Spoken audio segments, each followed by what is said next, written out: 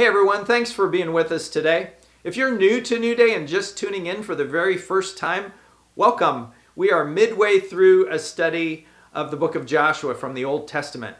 But before we dive back into it, I do have a couple of announcements for you. First off is that next Sunday, March 21st, will be our next in-person worship gathering down at our office and meeting space known as the Hub down in Browns Point. That'll be at 10 o'clock on Sunday morning, and you can now register to save your spot for that at newdaynw.com. Seating is somewhat limited, so we do really need for you to let us know if you'd like to be there. The second thing that I wanted to let you know about is that you can also register for our Easter service, which will be April 4th, and that is going to be held at the Federal Way Community Center. Today, though, I have asked my good friend Bill Bedell to pray for us. Bill and Christy and their family are just such an important part of the New Day community. We love them, and Bill has had such an influence and impact on so many lives through his counseling. And so it's great to have him be the one to open us up in prayer today. Would you join with him as he leads us to the Lord? Hey guys, Jeff asked if I would possibly do the prayer for the sermon today, so I was happy to do that. If you join me in prayer, we'll do that, and then we'll get to what Jeff's going to do today. God, I just want to thank you for New Day. I want to thank you for the people that are in it, and that I'm so grateful for the community that we have. It's really a unique community full of people who love each other and can be real and are there for each other. And even in the midst of COVID being real difficult, painful, hard, and really disruptive to the relationships that we have, not only with each other, but with ourselves, with you. It's good to know and hopeful to know that we will be able to get back together and encourage each other and hold each other up, especially as this wave of emotion and grief comes from getting back into life, which is going to feel real good, but also bringing up some of the pain that we've all been experiencing during this year. So God, we know that you are in the center of all of these things, holding us all together, and I pray that you would just make yourself even more tangible and known to us, that you would comfort us and soothe us and give us relief as we struggle, and for all our families, that you would just hold us strong and intact, able to get through these next months and get back to whatever normal life is going to look like. And we pray this all in your name. Amen. All right, New Day, take care.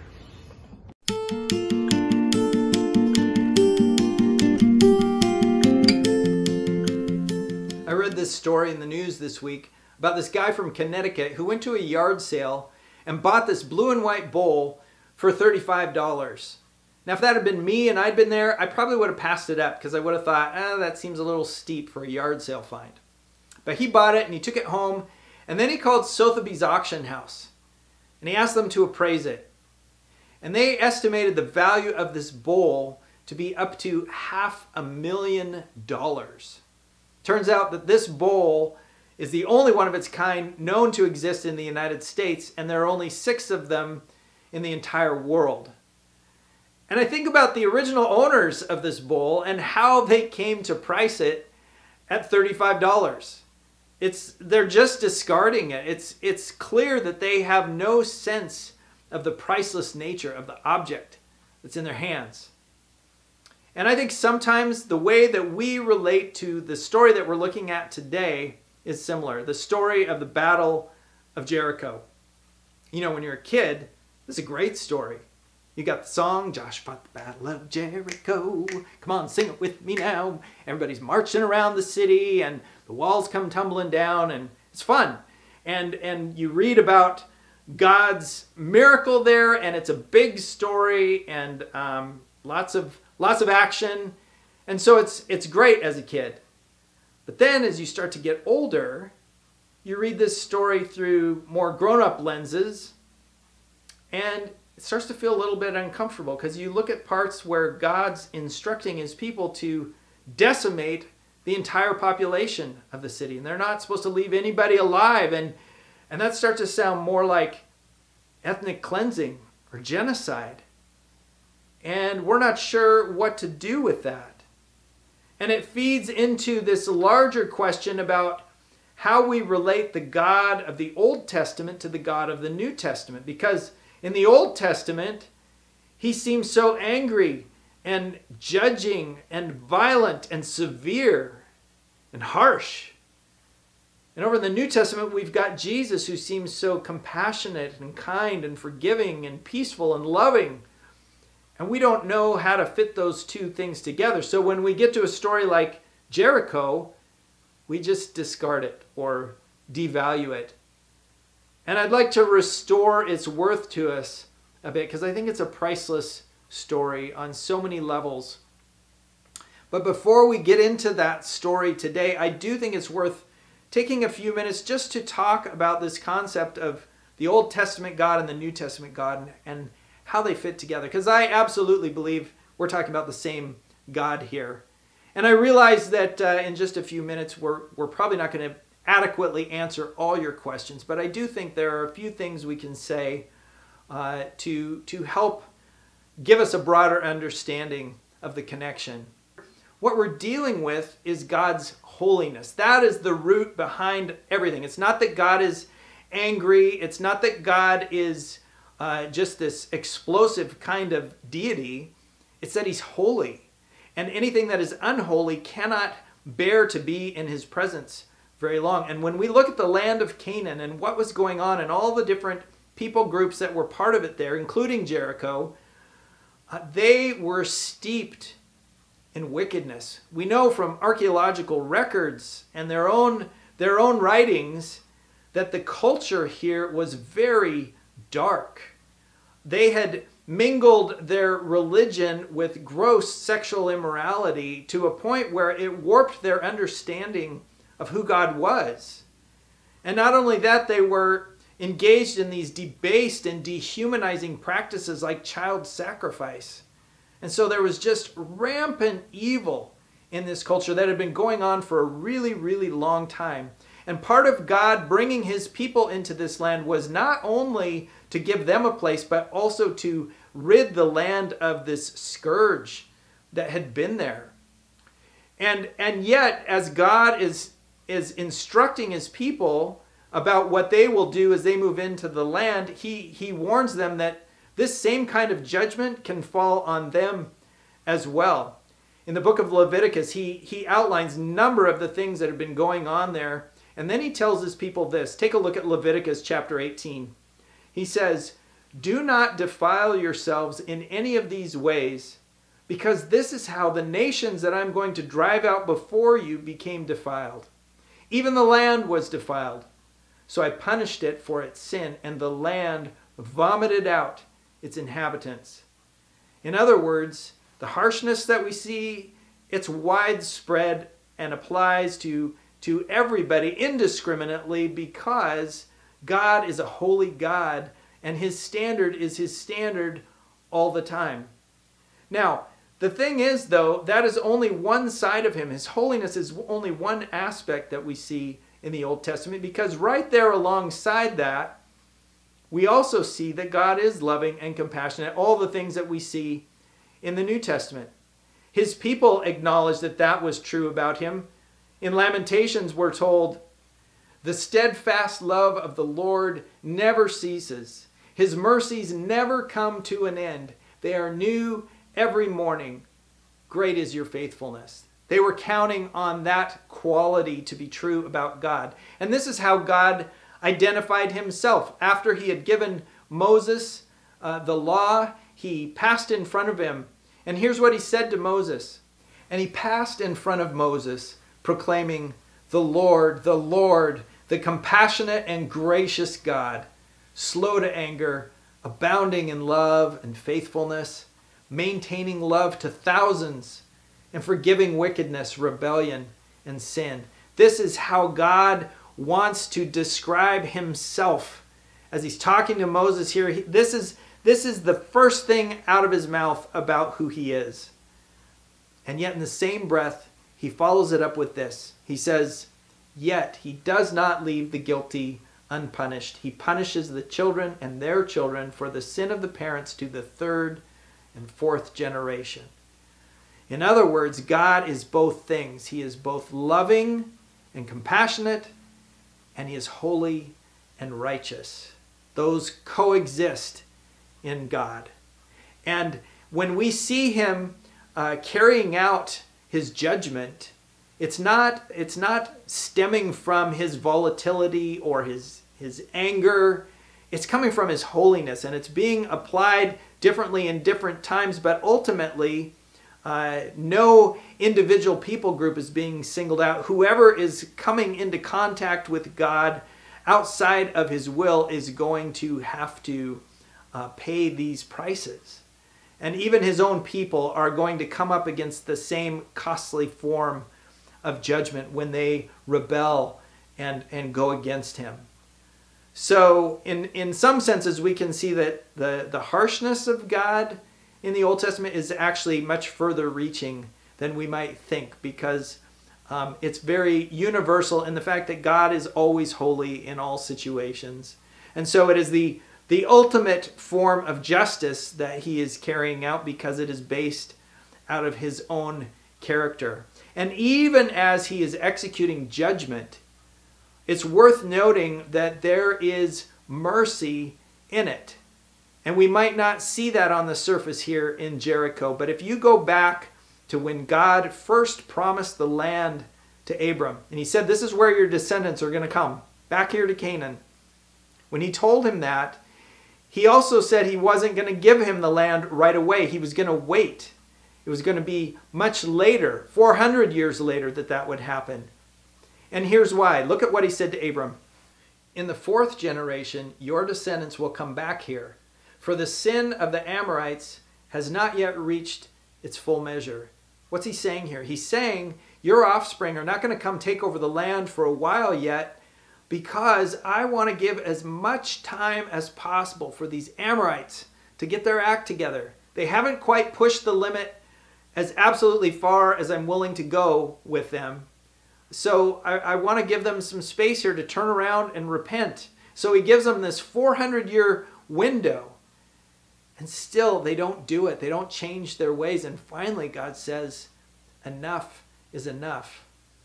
But even as he is carrying out his judgment, we can see that it was full of compassion and leniency and mercy that reflects that true character, that love that he says is at his very heart. So that gives us a little better perspective on the God of the Old Testament. But I think what's even more powerful is to see how this impacts our view of the God of the New Testament. Because we look over there and we see readily that Jesus is forgiving and compassionate and kind and all those things. But what about this judgment piece? Well, everything that we see in these incidents in the Old Testament, it comes into the New Testament. Judgment is still there, but it all falls on Christ on the cross. He bore our sin. He carried our punishment. All of that fell on him. So holiness comes to us through Christ in the New Testament, and it funnels down to us in the form of grace. So we are able then instead to live in the fullness of God's love without fear, because Christ has taken all the punishment on our behalf. So when we read a story like Jericho and we see all that brutality, that should be a sobering reminder to us of all that Christ took on our behalf, because if it weren't for him, that would be our fate as well. And so this story can serve to increase our gratitude and our appreciation for all that's been done for us on our behalf. So that to me is how I see the constancy of God between the Old Testament and the New Testament. His character hasn't changed at all. It's just the drastic difference that Jesus has made for us in the New Testament. Well, I want to shift gears here now to the battle itself and look at ways that we can take lessons from this to apply to our own lives because really we're all engaged in a battle of one form or another, sometimes on multiple fronts at any given time. Just living right now seems like such a struggle. I just saw a headline in the Atlantic that said, "Late stage pandemic is messing with your brain." Every day, each and every single day is a fight. It's a fight for our mental health, for our concentration, to just clear away the fog so we can get through a day. And then you layer on top of that all the ongoing stress that we're dealing with, whether it's broken relationships or work stuff or financial stress, family stuff. It just goes on and on and on, and we start to feel embattled, don't we? That's kind of an ongoing sense, is that we are embattled. So how does this ancient battle that the Israelites faced at Jericho, how does that speak into our lives today? That's what we want to explore together. And what I want to do is, I thought that it might not be that dynamic to have me read this whole story on video for you, because it's a pretty lengthy story. So I thought instead, let's have you pause the video and read it on your own. Read from Joshua 5:13 down through Joshua 6:27. And if you're watching together with other people, maybe you can take turns reading verses out loud, or just watch this by yourself. See what you notice about the passage, and then come and restart the video, and we'll make some observations together about how this might speak into our lives today. This story starts out with this incredible encounter between Joshua and the commander of the armies of the Lord. You can just picture it as this man is standing there with his sword drawn, and Joshua is immediately on high alert. And he says, "Okay, whose side are you on, ours or theirs?" As if that's the choice. And I love the commander's response when he says, "Neither one. Neither one. I'm here with God." And I think that is just a good reminder, because so often when we are engaged in a struggle, we can have an entirely wrong perspective as to what the struggle is even about. And we really want to look to God for our validation, to have Him back us up. But God isn't our wingman. God is not here to be on our side. We are to place ourselves on God's side. And it is just a good reminder to be cognizant of that. As we get locked into things, to go, okay, am I making this all about me, when really God has a different point of view on what's even happening here? And this commander instructs Joshua to take off his shoes, and he says, the ground that you're standing on is holy. And Joshua does that and responds to that. But I was thinking about that land that he's actually on and going, this is the very spot where the battle is going to take place. This is going to be a costly spot. Even though God will bring the walls down, there is still going to be struggle involved here. And it is on the very site of this fight that God is making His presence known and declaring this land sacred. And I think the point that I would take from this is that God turns battleground into holy ground. God turns battleground into holy ground. We've talked before about how God can take the very point of our struggle and turn it into the place where we see Him the most clearly. I was reading an article this week that was going back and visiting pastors and Christians in Japan, marking the 10-year anniversary of the Fukushima disaster. And what was incredible was to hear all the ways in which God had taken that catastrophe and turned it around and used it as a way to really expand on the impact of the gospel in that country.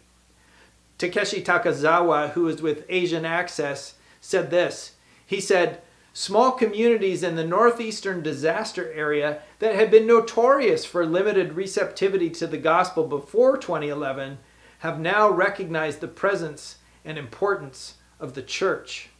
What they found also was that the church in general turned more outward than it had been before, as it recognized its role in meeting the physical needs of each other and the world around them, and it expanded the church's capacity for compassion and engagement. And so that in turn impacted the way that the church went through the pandemic this time around. They treated it differently than they would have before. And I wonder for us, as we go through the pandemic, as we engage in this struggle, how is God using it to shape us as a church, to grow our compassion, to turn us outward with the gospel so that we can be more effective at reaching this world for Him?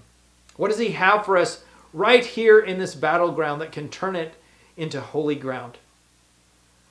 Well, look at this one verse that describes the state that Jericho was in as this battle was about to take place. Now, Jericho was tightly shut up because of the Israelites. No one went out and no one came in. Bit of trivia for you. Did you know that the macadamia nut has the toughest, hardest shell of any nut or fruit in the world? It takes 300 pounds per square inch to crack one open, which is probably why you don't normally get a bag of macadamia nuts in the shell. But I picture Jericho as being like a giant macadamia nut. It's just uncrackable. It's impenetrable. It's impervious to anything that comes up against it. You know, they had 2 layers of walls around Jericho, and some of those were 6 stories in height. So it would just be imposing to even look at. And I see that as a visual for the kind of battles we find ourselves in, where they just seem like they are locked down and nothing's getting out and nothing's going in. We are not making any progress. You know, something that is old, that we've been dealing with for a long time in our lives. It's been there forever. And we just kind of go, I don't think I'm going to make any kind of progress here. Or maybe it's something that seems so big to us, it seems beyond our mental capacities or emotional capacities, and we just go, I can't deal with this. It's overwhelming. What do we do in those kinds of situations? You know, Paul talked about taking on, demolishing these strongholds in our lives. How do we do that when it seems like it is just on total lockdown? I think there are some things we could take from this story that are just really simple thoughts. But if you want to knock down a wall, I think the first thing is to build a fence. Build a fence. God's unique strategy for bringing down Jericho was to have His people process in a parade all the way around the perimeter of the wall. Now, Jericho was not that big of a place. It occupied maybe 6 acres total. And so scholars say that as this parade is going around with the ark out at front, that the ark would have completed its circuit and been back to the start before the last people in the parade had begun to walk around the city. And so you have this line of people entirely encircling Jericho. It's as if God is building a fence around the wall. And that's symbolically powerful just on so many levels, because what it says is that God is bigger than this problem. God completely surrounds it. His presence had marched all the way around the wall. And so now what had loomed so large in front of Israel in the past, now they can see visually, as they look around and see all their people all the way around it, they're going, oh, this isn't as big as we thought. And it begins to contain and confine Jericho back down to what it really is, what they're dealing with. And as they've walked around with God and looked up at it from every conceivable side, they also have some new perspective on themselves and see themselves as being smaller in relationship to it and understand their need for God to go into this battle. And they will have also put themselves up close to that wall enough that they've made themselves vulnerable to attack. And they've risked that. They've had to trust God with the care of them all the way through that process. So here's where I'm going with this, is that as we come up against our own battles and struggles and walls, we can build a fence around them through prayer with God. We walk with God the entire circumference of what we're up against. We let Him surround it entirely, and it begins to help put the problem back in perspective. It may not go away. We still have to deal with it, but it helps us see that God is bigger than whatever it is. It helps us put it back under his authority and control, to recognize it for what it really is. And we also, in that process though, we also begin to see ourselves with some new perspective. Because the more we pray about things, the more we're listening to his Spirit, as we're talking to him about it, the more we will find ourselves aware of the places where we have maybe contributed to this struggle. Maybe we have been partially to blame, or where we failed. And that's humbling to see ourselves in a new way as we look at this problem and the reality of it through prayer. And that means being vulnerable and getting close to the things that we really dread. Because I don't know about you, but I hate recognizing places where I've messed up and I've failed. And I know I don't want things to be true about me. So I don't want to get close. But it's as I do that, as I can begin to really honestly look at the problem and myself, that I also can see that it's because God is there with me that this is even possible, and God is going to be the one who's going to fight this battle, not me. Because it's when I'm denying it and staying further away from my own part in it that I'm still holding on to this idea that this is my battle. And I'm asking God, are you on my side? And instead saying, okay, I'm going to have to relinquish my power here and say, nope, you know what? I've messed up in this too, and I need God to be the one to fight this. What does it look like for you, whatever you're up against right now, to build a fence around it, to walk with God step by step, to stay close to it, but stay closer to him, and to be really bringing it before him in prayer.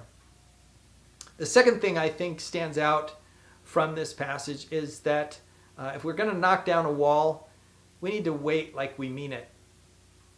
Wait like you mean it. The Israelites didn't just have to march around the city one time. They had to do this every day for 7 days.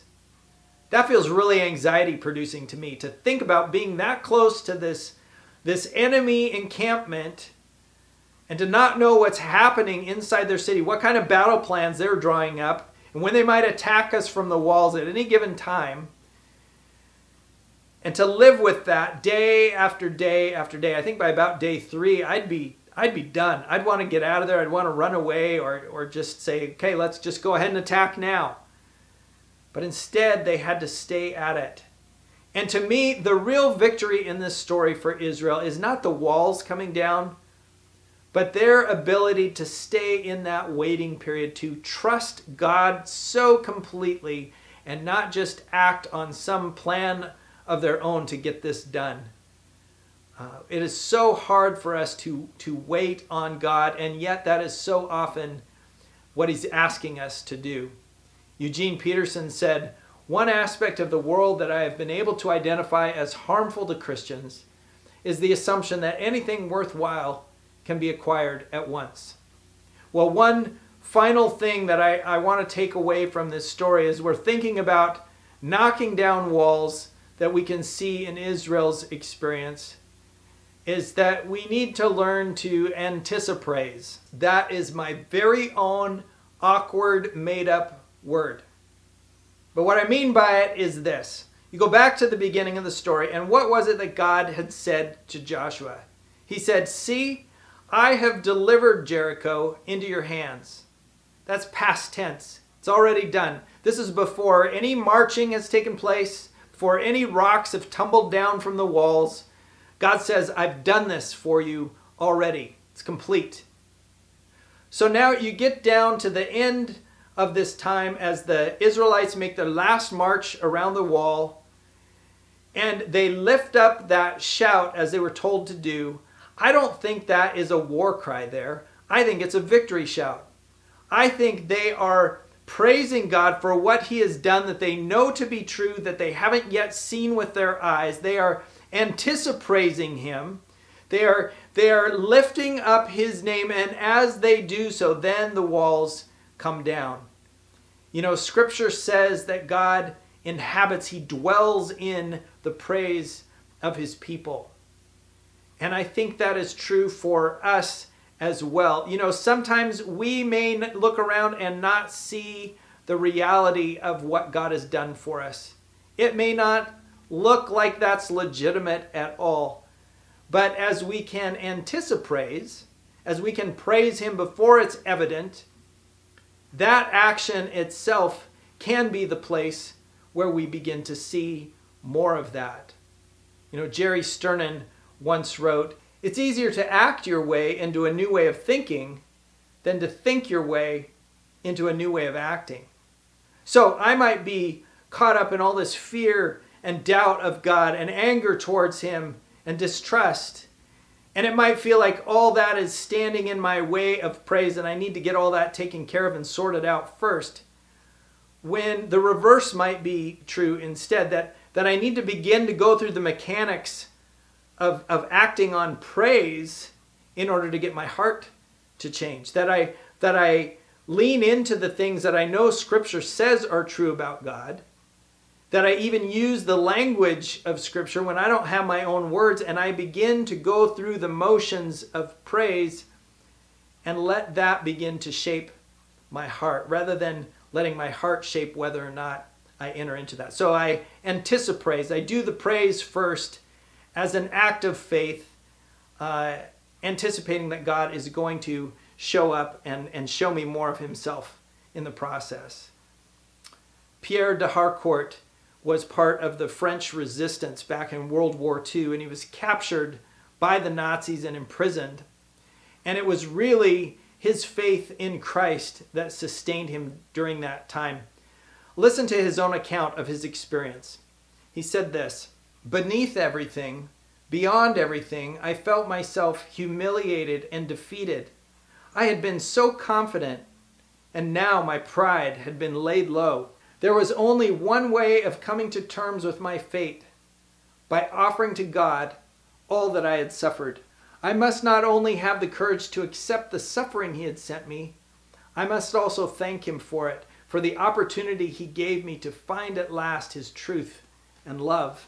Then the inspiration came to me to kiss the chains which held me prisoner, and with much difficulty I at last managed to do this. Once my lips had touched the steel, I was freed from the terror that possessed me. As the handcuffs had brought the terror of death to me, now, by kissing my manacles, I had turned them from bonds into a key. In the blackness of that night, my faith gave me light." There's an example of someone who recognized the battleground he was on was holy ground. And even before he could see God's hand in any of it, he adopted that unbelievable posture of gratitude and praise. And as he did so, God met him in such a powerful, profound way that it sustained him through all the rest of his imprisonment. Didn't make it go away, didn't make it end, but it shrunk it down. It built a fence around it because he could see that God was bigger than his circumstances. And I know many of you are up against some really tough circumstances right now. And as we face our own battles, so often the question that we want to ask first is, how am I going to win this thing? How am I going to beat this? When it's really an opportunity to say, I can't win this. I need Jesus' help. Because that's the true battle every time, isn't it? To get to that point where we can say, okay, God, I trust you. I am going to hand this over to your care. I'm going to believe that you are powerful enough and good enough and loving enough to take care of me in this.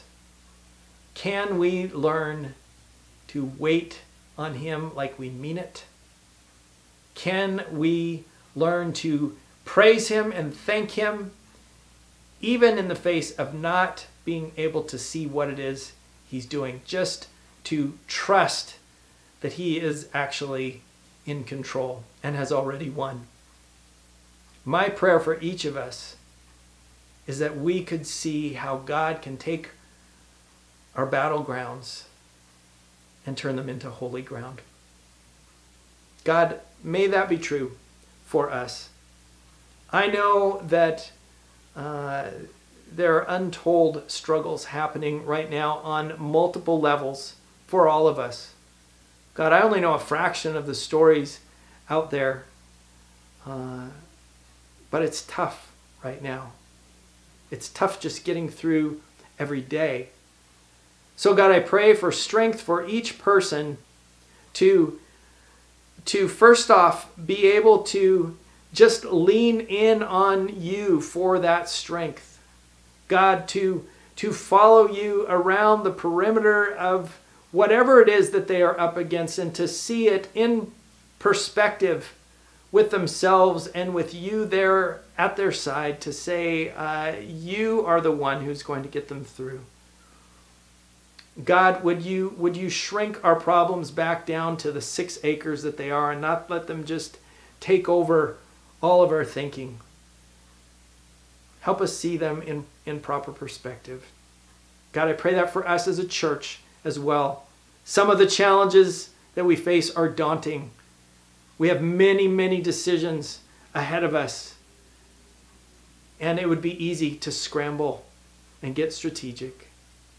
God, help us learn to wait on you. Help us to praise you in the face of what we don't know, and honor you and lift you up, God, so that we can see you transform all our battlegrounds into your sacred places where we can see you more clearly.